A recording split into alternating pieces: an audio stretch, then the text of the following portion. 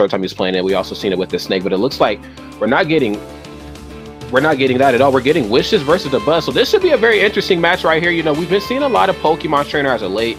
Sweet Tea, Pandarian, Wishes, Left, and, you know, a very, very strong Pokemon trainer representation, which is good. This character is not easy to play. So the more top players that are playing him, the more data that will be, you know, kind of spread throughout the community. But, you know, back in your day, Aussie, especially somebody like yourself coming from Brawl, what are your thoughts on seeing not Palutena, but what are your thoughts on seeing Olimar being just dominant again? Well, honestly, it's like getting war flashbacks, right? You see Olimar coming back in with his classic, you know, up smash and all of his conversions that he normally has. He just doesn't have the up B whip, which was even more broken back in the day, because you could like literally anti-air with it. You could combo into the up air whip, up B whip, but now he's got the winged Pikmin. So at least that's not in his repertoire. But we've seen how Dabuz has been dominant with Olimar in the past, as well as we've been seeing other players as well. And although Dabuz wants to play Rosaline and Luma, like he's been practicing with her a little bit, but still doesn't find like that nerve to like bring him out in bracket as much. So we're going to be seeing a lot of Captain Olimar this time around. And already off the bat, you know, he's got 2 purple Pikmin. That's probably going to be the setup that he wants the most. Purples are really good at breaking shields, really good at doing damage or like negating attacks. Like they're really strong and they live a long time. And like the perfect setup would be to get that 3rd blue, which he just did. The blue Pikmin really good at getting grabs and like knocking people away and doing damage off the throws. Absolutely, especially versus a character like Ivysaur, whose main objective is to outrange you and just overall control the pacing of the match. Now, something I've seen there just a moment ago that I'm really glad that Dabuz did was he made sure that he put 2 Pikmin on Ivysaur at the ledge of stage. That way, when Ivysaur does forward smash, you know, a lot of Ivysaurs will do forward smash off the ledge to try to catch a roll and try to catch a neutral get up. He knew that because he was covered in Pikmin, that it would kind of slow him down and give him time to get back. But regardless of whatever that may be right there, Wishes right here, man, his wishes are certainly coming true, man. 136%. Guys, Ivysaur looking really, really good here, and he's up a whole stock on my man Dabuz. Not a good start right here for him, if I may say so myself. Yeah, and for those that are not familiar with Wishes, he's a New Jersey native, been playing Pokemon trainer since the beginning, and my man has gotten 3rd place at Suplex City this past weekend. He only losing to Shoyo James and Nairo, so he's definitely bringing himself back on the map. He actually outplaced Dabuz at the previous turn at Suplex City. Dabuz only getting 7th there. So this could be like a fantastic showing for him to finally like show him and try to actually get that W against Dabuz, but nice call out with that forward smash coming out. Yes, now one thing to really talk about versus the Pokemon trainers is that each one of them plays differently. Like we see very Ivysaur-centric Pokemon, Ivysaur and Squirtle-centric Pokemon trainers like Left and what we're seeing here with Wishes. But then you'll get guys like Pandarian who's like, you know what? Not so keen on Squirtle in every matchup. I'm more comfortable with Charizard. Let me show you something. So that's the biggest thing to kind of take into consideration. I guess the same could be said, honestly, for Olimar, too. Both of these 2 characters are kind of, you know, depending on what combination they have out, they are different characters. You know, like, they change the meta. Every character switch, every Pikmin and Olimar switch, you know, the matchup spread kind of changes. So you have to be fully aware of your tools at all point in times in this match. And with this in mind, maybe not the strongest showing for my man Dabuz to kick things off, but certainly bringing this back here, man. Only 1% here separating both of these 2, and that was really smart to get back to the ledge immediately. He knows that he doesn't have a hitbox on his recovery, and that is exactly what Ivysaur is looking for. And I love that Dabuz just keeps capitalizing on these tech roll reads. You notice that like Wishes has been teching in a lot, and he's capitalizing on that. They're going for the forward smash, but then all Wishes needs to do is switch to Charizard, land 1 hit, and he gets the kill. And that's like one of the things that makes Charizard like beneficial to the team, even though it's not like the greatest asset to the tool because there's a lot of weaknesses in Charizard. If you bring him out for like that one opportunity just to land 1 hit, 1 swing, 1 straight like high 3 from his forward air, bring him back into a kid and go back to Squirtle or Ivysaur. And now we're bringing it back. Oh, we got a lot of neutral airs going on from Ivysaur. You can get a lot of damage off of that. You notice that he's like pretty optimal with that spacing, right? You saw him go for that down air on the platform. Unfortunately, because Dabuz was at low percent, he didn't take too much hit stone, was able to get a punish on it, even though he got hit. So it's something he's going to have to be aware of as we go into this final stock into game 1. That's right. Now, right here, he's going to play the boxing game. Nice. Gets the lock. Up smash. Not going to quite be enough to do it, but phenomenal conversion. He got the damage that he was looking for, and now we're seeing the immediate switch over to Ivysaur. Obviously, no surprise there. Ivysaur can play the spacing game just like how Olimar can. Razorleaf versus these Pikmin, you know, they seem to just kind of stop each other in the middle, but switching back over to Squirtle once more, maybe he's trying to just mix them up. Maybe he's trying to keep Dabuz on his toes. You know, these are 3 different matchups, like I kind of talked about a moment before, that you kind of have to take into consideration at all times. The thing I'm noticing is that Wishes doesn't want to approach. He doesn't have to approach. He has the lead because when all these Pikmin are out here, Dabuz has a wall of purple Pikmin that prevents him from being able to find an opening. But if he just dashes in and gets a grab with Charizard, not enough to get the kill just yet. Still sitting at 142. He's going to try to play this ledge game with the strongest move. Going to go for the seismic toss. Brings him crushing down onto that platform. And Wishes is going to take away game 1. Yes, you know, Wishes just really kept Dabuz on his toes, which is, just even think about that sentence right there, because typically, you know, Dabuz versus whoever, Dabuz is probably the more intelligent player on the sticks. You know, we've seen his notebooks, we've seen his laptops in the past. This man labs frame data, he labs notes like no other, you know, but the fact that Wishes kept switching Pokemon when he did, I think that kind of confused him. You know, he switched over to Ivysaur towards the middle of that match. He couldn't quite do it Razor Leaf well enough, you know, and then he switched over back to Squirtle. Squirtle boxed up, Olimar. He got in between him and the Pikmin. And then last but certainly not least, the Charizard came out. We didn't see a strong Charizard representation there in that last match, but he used Charizard when he needed to. And it was those key moments that really helped him get the victory. Yeah, no, I agree with that, and especially with that last little bit, right? Because I felt like it was pretty even from both sides. Dabuz was playing phenomenal in the beginning of the set. The thing that decided the entire match, I think, is when Wishes found himself with a giant % lead in the final stock and just started playing the platforms. You saw him jumping from platform to platform, going back down to the ground, using Squirtle, and then he's constantly switching Pokemon and trying to keep him on his toes by throwing out Razor Leaf, throwing out Hydro Pump, and then whenever he switches to Charizard, he suddenly plays aggressively and tries to go in and land a stray aerial, land a grab, which is actually how he ended up winning the set. And now we're going to jump into game number 2. Yes. Really excited to see what we're going to get here, man. There's certainly some adjustments that need to be made from both players. You know, there's obviously a couple instances, even though Wishes won that last game, you know, Dabuz really looked good in a couple of those conversions too.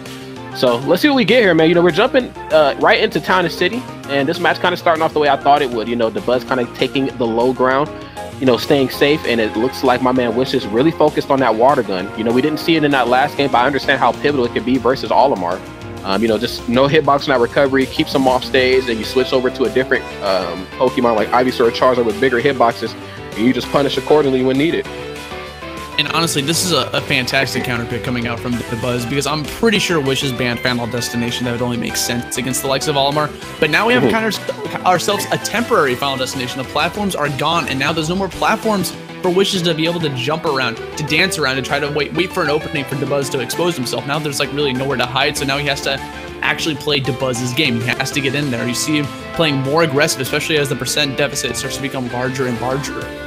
That's right. This is definitely the Dabuz show right now, man. This is a much better start here than what we've seen in that last game. You know, 119%. He has a purple Pikmin kind of ducked off in the corner too, so push come to shove, you know, if he gets too close, he might be able to turn it into something. You know, what I've seen, you know, oh my goodness, it doesn't matter what I see, man, because I've seen that stock get kissed goodbye, man. Beautiful stuff right there that Wishes to play really well, even though despite the percents might have said something different, man. Well, the percents can say anything, Rod. It can say anything. The story will change depending on what happens. You saw him lose his double jump, and Wishes saw an opportunity and capitalize on it by catching that stray fine whip. That's right. Now, like I was saying before, what I've been typically seeing is, you know, the parry game, you know, be so pivotal for Pikmin and Olimar. You know, they parry anything up close, and they can immediately hit you with an attack, a forward smash, a up smash, whatever the case may be. And I think that might be something that Wishes is very well aware of, especially when it comes to Ivysaur. Now, of course, Ivysaur is going to play the long game by default, but he seems to be a little bit more precise on how he was deciding to go in with his aerials. Same could be said here for Squirtle, you know, approaching with a lot of jump-ins as opposed to some more of his linear approaches that we've seen in game number 1. He does not want to get parried. No, not at all. I mean, the second you get parried, like, that's going to leave himself a wide opening for him to try to get a capitalization. Now he's got the 2 purple Pikmin yet again. The purples are really good at just, like, stuffing Wishes out. Wishes can't approach when he has those 2 purples on deck. It becomes hard to deal with, which is why you see him going for the spamming of the projectiles, throwing out the Razor Leaves, throwing them out to try to, like, challenge the Pikmin, maybe even try to hit the Pikmin. Because on top of that, the purple Pikmin live longer. They have more health. They don't just die to, like, a stray Razor Leaf. So it's something he's going to have to respect a little bit longer. But here we go, trying to space out these forward airs. Couldn't get the follow-up he was looking for.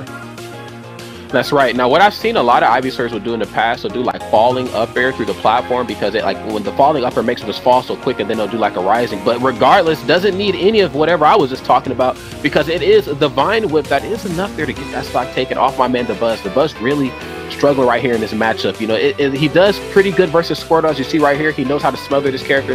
And Charizard obviously knows his point in time that he needs to shine in the matchup, but it seems to be the Ivysaur that's really getting under Dabuz's skin.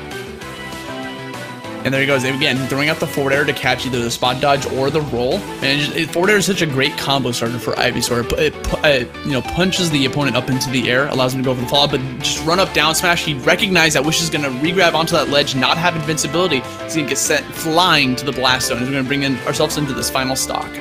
That's right. Now, this is certainly Dabuz's time to shine. Historically, Dabuz, he has made some pretty triumphant comebacks. He's, regarded as one of the most consistent, top-level players, top professional players here in Smash 4 and Smash Ultimate. So let's see what we get here, man.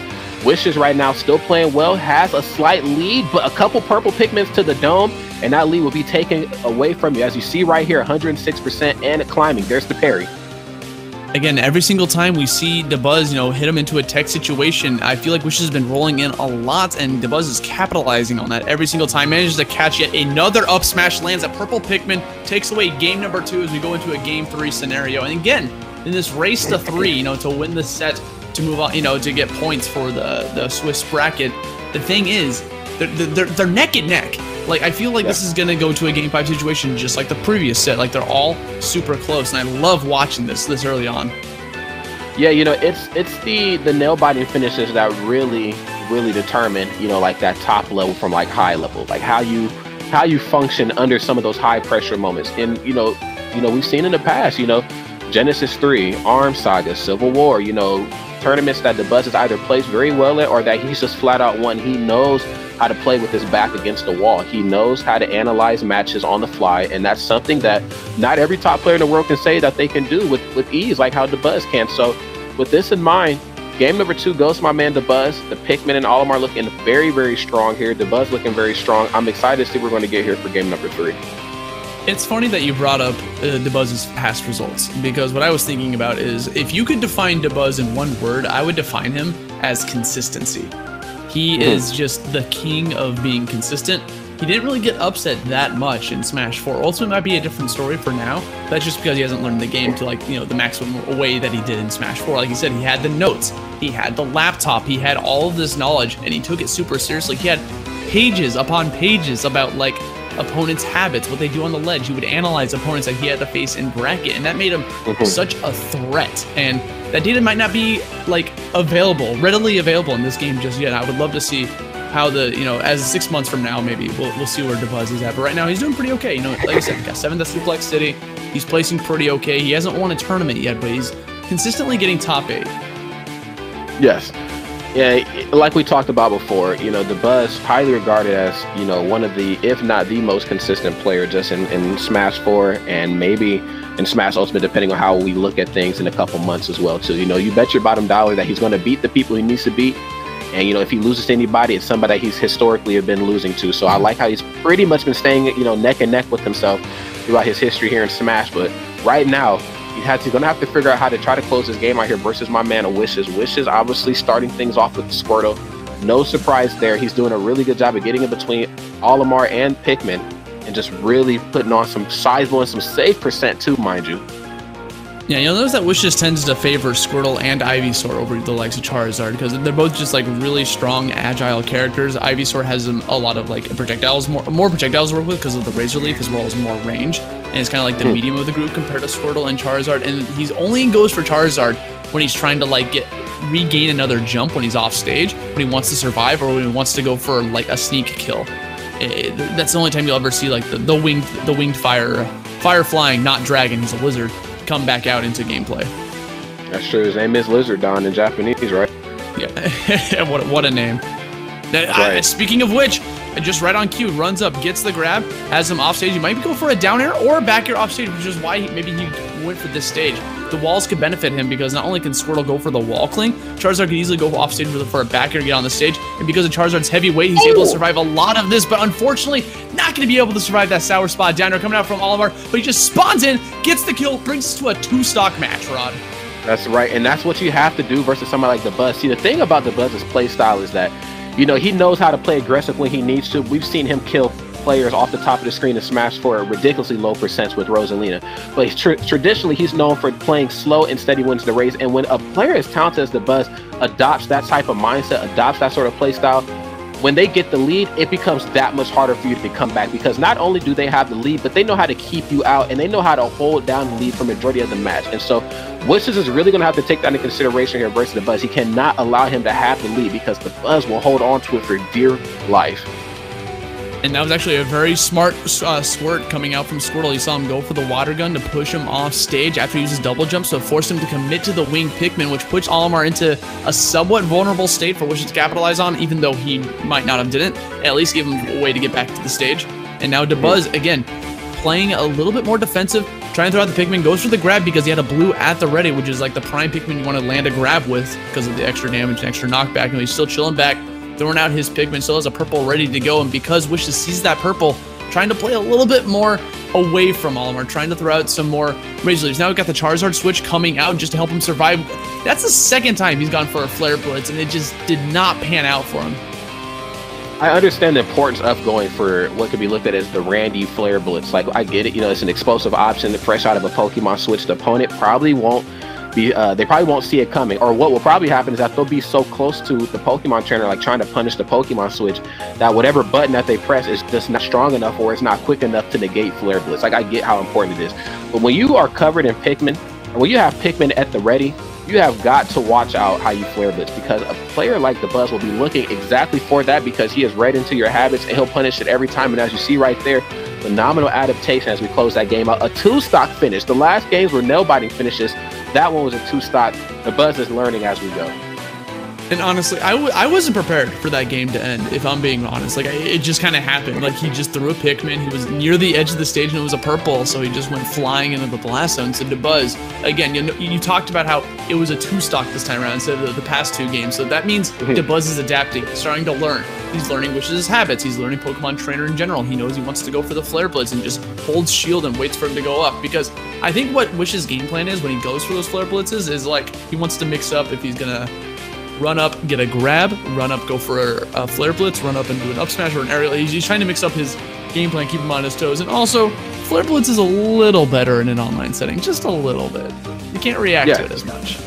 I agree. You know, like we said before the tournament started, you know, you're going to see projectiles be very, very useful in an online tournament. And you're going to see big buttons, big moves, you know what I'm saying? Characters with big moves like Ganondorf, even Lucina, hell, Little Mac, Charizard, characters that can just clean their plate with 1 or 2 conversions. Like, that's really going to aid the player too. But, you know, we still, at the end of the day, as big as the buttons may be, or as nice as projectiles may be, you have got to respect your opponents. The Phantom Legends, they didn't just pick any Randy Bobandies in this tournament. Like, they picked the best players in the world. All of these guys are very, very accustomed to, you know, just those type of moves in an online setting. I mean, hell, these guys stream pretty much for a living when they're not at tournaments, so they spend a lot of time dealing with Lucinas, dealing with Charizards, dealing with these type of characters like Ganondorf. So we're going to see what we're going to get here, man, for this next game. Dabuz up 2 games right here to Wishes. Wishes is 1. Let's see what we get here, man. We're going to Kalos Pokemon League. Let's do it. And again, this is another stage for Wishes where they have the wall below string. It allows them to be able to get some more stage spikes against Olimar. Olimar doesn't really get any benefit to that, so it's just something helpful for Wishes. He just wants a different type of environment. This way, while it is kind of like Final Destination, there are platforms for him to chill on right up above in case he doesn't want to play like the approaching game against Olimar. It allows him to like switch over to Ivysaur, go onto the platform, throw out some Razor Leaves, try to find his way back down to the stage. But Dabuz is relentless with these chases. Yes, you know, I've talked about it in the past at a few other events. There's a false sense of security that these platforms give. Because they're placed so close to the ledge, your first thought subconsciously is jump to the ledge, or jump off the ledge and go to the platform. These platforms could really help you, but man, the situations, the Twitch clips, the videos I've seen where people get caught on these top platforms out of a jump, bruh, they take so much unnecessary percent, it's not even funny. You have got to watch yourself. Versus a character as quick and as nimble as Olimar. Is Olimar going to play the long-range game as you see right here? Absolutely. But is there a few instances in the matchup where he might be able to chase you down because he knows that you're going to try to comfort land on that platform? You bet your bottom dollar that's exactly what's going to happen. So let's see what, oh my God, let's see what we get here, man. The quick evasion back to the legend stage to avoid that downer there from Wishes. That was smart stuff. And I love the strategy that Wish was trying to go for. You saw him jump in with the Ivysaur and then switch to Charizard to keep Dabuz on his toes, because the switch is pretty quick nowadays, and now you can just land in, try to catch that forward air, but Dabuz, again, just stayed calm. I feel like a majority of the deaths that Dabuz is getting against him is just catching Charizard, like with an up smash, because he's just outplaying him with the Pikmin. Charizard doesn't have as much of an answer, but a great, fantastic forward smash coming out from Wishes, calling out Dabuz, and he starts to sneak away the lead a bit. That's right, man. Slowly but surely chiseling away here, man. And yeah, he looks like he's found his footing, man. You know, Wishes put all 4 of Ivysaur's feet onto center stage, and he's slowly but surely bringing himself back into this. But right as I say that, though, man, it just seems like anytime a Wishes gets anything going, the Buzz just knows how to stop it in its place. Ivysaur is a conversion character. He needs that Razor Leaf. He needs that short hop forward air to convert into some great combos, and the Buzz does not allow him any access into that good stuff getting behind him. There's the up smash once more. That seems to be his calling here in this matchup. You know, his up smash has been pretty much the bane of Charizard's existence. Let's see if the same could be said here for Ivysaur. Yeah, and Dabuz is doing a great job of just not getting mixed up. You notice that Wishes is going for like these cross-ups. He's trying to jump behind him, kind of try to go with like the late hit back air, or try to land on the ground and go for a grab. And every single time, like, Dabuz is just not giving him the answer that he's looking for. That time he thought he was going to get caught by the downer on the ledge, so he opted to go from beyond the ledge. And now this is a scary spot to be in. You're against the ledge as Charizard, looking for that grab. He was just going to go for the duff him out with the jab. The jab, a really strong option for just catching him, but manages to catch the Flare Blitz for the first time, gets the kill, takes the lead, and this could be the start of something beautiful for Wishes. I agree, man. Like we said, you know, the Flare Blitz in the last couple games, they were kind of like quote-unquote Randy Flare Blitzes, where he would use them out of a Pokemon switch. Will that work on most players in Smash? Sure. Is the Buzz most players? Absolutely not. This man is you know, in that top professional category. He knows exactly when you're going to go for Flare Blitz, so why not mix it up a little bit? Really smart stuff right there by Wishes to go for like a 1-2 jab down tilt, I think that was, into the Flare Blitz, just to try to bait the Buzz in, or if not, at least force him to press a button. Flare Blitz is a move that I would more times than not trade buttons with. If I had a move, if my Mii Gunner had a move like Flare Blitz, I would toss it out all the time, because I know that the player would try to punish it with a move of their own. Why not? Yeah, I mean, sometimes you just got to go for it. Like, there might be an optimal way to play. There might be a flowchart that you should be following, but the way you win games is when you break that flowchart and mix up your opponent. And that's exactly what Wishes is trying to do. But now we're bringing ourselves back to an even stock game. A great conversion coming off of Wishes. You know, managed to end that with the up B to tack on 62 damage to Dabuz. You notice that last stock was caught because he was hanging on to the ledge a little bit too long. Olimar ran up, caught the... Oh my god! That downer catching from the edge. I thought that for a second he was dead, but he had way too low of percent and wasn't going to be able to send him down to the blast zone. And now he's got a lot of pressure on Dabuz. It might make him start sweating a little bit, because Dabuz is just one stock away from taking home this set, but doesn't want to give any sort of momentum to Wishes. Ooh. Oh no, but we've seen this story play out time and time again. Aussie, somebody will go up in the set, and then no way back from the opposing side. Beautiful stuff right there. Wishes do certainly come true here, ladies and gentlemen. We got ourselves a game 5. And again, I was just talking about how he doesn't get crossed up very often. He doesn't get crossed up by the back air, but that time he managed to do it on the very last second. He's like, you know what? I'm just going to do it. I'm Charizard. I'm going to cross you up with the back air. It's going to kill an absurd percent, and that's exactly what happened. So again, another game 5 situation, another, like, I don't know who's going to win this round. I literally have no idea who could take this set. You know, there's a couple things with his Charizard, a couple adjustments that you talked about specifically that I want to kind of zero in on. It was the fact that he was able to kind of mix things up into some of his stronger and his bigger and better buttons. Like, you know, Flare Blitz, obviously a really good move for Charizard, you know, versus the majority of the cast. Back air as well too. Back air has always been, you know, one of Charizard's more deadly options, but it's not enough for a character as big as Charizard to just toss out those moves. There has to be some sort of icing on top with it, you know what I'm saying? And so with that in mind, he kind of took a little bit of his thought process from Squirtle. Like, Squirtle is very nimble, he can box really well, he can mix it up. He said, why don't I try that, but just with Charizard, and just close it out? And with that in mind, Austin, you called it for what it was. Beautiful stuff right there, man. The Wishes forcing it to a game number 5 situation. Yeah, so we're gonna go jump back into this game 5. Here we go. Wishes versus Dabuz in the Swiss bracket round 2 before moving on to the next one. A lot of money on the line, guys. $4,000 on this online tournament happening every Tuesday. Let's jump in. Lilac Cruz gonna opt to go for these little platforms. This is actually a fantastic stage for Captain Olimar. My man can actually, you know, go for like up smashes or aerials, catch them all while they chill on those platforms, and it makes it really, really difficult to approach Olimar because he can chill underneath the platform. There's multiple platforms for him to just kind of hide. It prevents Wishes from doing what he wants to do, use aerial combos, jump into him, because he has to commit to short hops instead because there are platforms right above him. You look at him, Dabuz just chilling on the edge, trying to hide underneath the platform. Just a fantastic pick. I agree. It's certainly a something Olimar could benefit from, but honestly, it's something that pretty much the majority of the cast you kind of benefit from. This stage is deceptive for some very obvious reasons, but one thing that I think people kind of forget about is that when you're on these slants, sometimes the opponent will think that they can kind of jump in on you for free, and because you have the low ground, you can just anti-air them out. And so with that in mind, I think that's something that my man Wishes is going to have to take into consideration. Even though he does have the lead, don't get too gun-ho on jumping in versus Dabuz. He's punished you pretty much in the past with like up smash or a forward smash just because you decided to jump in a little willy-nilly. So he's going to have to tighten up a little bit. As you see right here, closing the lead out here slowly but surely, bringing this thing back. And it's turning into a projectile war at this point. Dabuz throwing Pikmin from the center stage. You got Ivysaur on the other side of the stage with Wishes throwing out Razor Leafs. Again, look at him going for the jumps and the double jumps on the platform, because with the second he does approach, he gets caught by the up smash. It's a hard spot to be in. And now he's going for the Charizard yet again, try to catch another back air because it will kill. But Dabuz gonna be playing safe, holding shield, waits for the aerials to come out before throwing out his own Pikmin.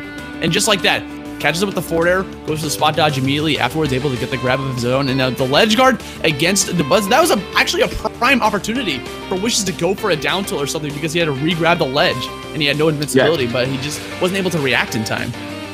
Yeah, I agree. That was certainly, so with Ivysaur and Squirtle, maybe back off the ledge a little bit versus Olimar in certain cases, but because you have a character in your arsenal as long as Charger who can just space and condition you with things like down tilt, with things like short hop backer, fall away forwarder, they can keep Dabuz off stage, but my man Dabuz keeps my man Wishes on his toes, runs right up, gets the up smash, and with that in mind, man, 136%.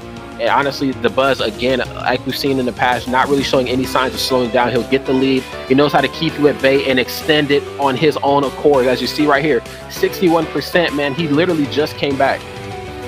And this is looking so troublesome for his Charizard. I feel he's going for the Charizard because he wants the kill immediately. Finally manages to find it, but at what cost? He took 92 damage in that process. I don't know if maybe just chilling with Squirtle, Ivysaur might have been a better opportunity just to try to play safe, play the neutral, and let the kill come naturally, because it's like you're playing Shulk, right? And you switch to Smash from Outer Art. It's fairly obvious what you're looking for when you're playing as Charizard, and Dabuz is going to be on the lookout for it.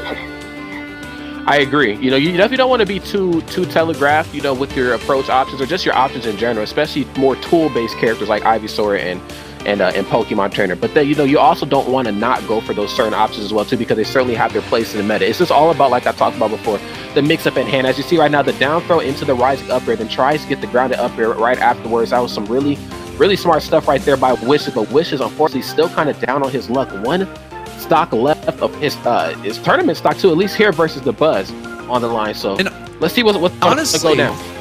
Honestly, Rod, there was a point right there where you saw Wishes go for the Vine Whip against Olimar, and he went for a whistle, abusing the super armor frames. It's harder to do than it was in Brawl, but that shows that Dabuz knows the timing on that. Wasn't able to get the whistle that time around, because every single time that Wishes is playing Ivysaur, he's trying to find that setup into the Vine Whip, because the Vine Whip is a deadly move, a deadly anti-air, and can catch you at a very large range.